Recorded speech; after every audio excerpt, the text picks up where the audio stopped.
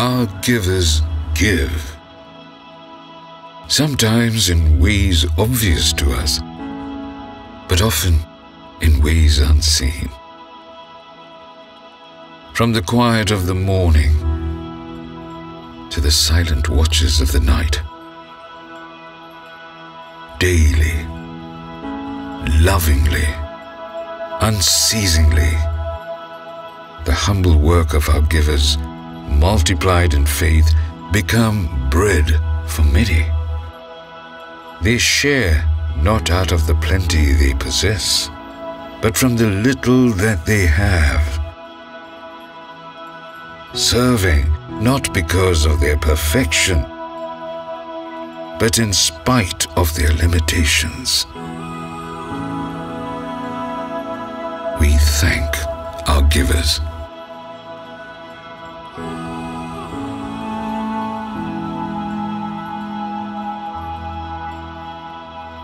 Because of their sacrifices, the love of God is made real.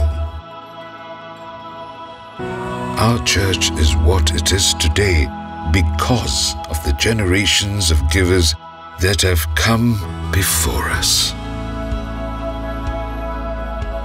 It is for us now to carry on the life-giving work of Christ, and as one body, prepare our church for the next generation to come, to nurture leaders with the foundation to grow and inspire, to provide the young formation and grounding, to honor our elders with respect and care, to restore and grow our places of worship,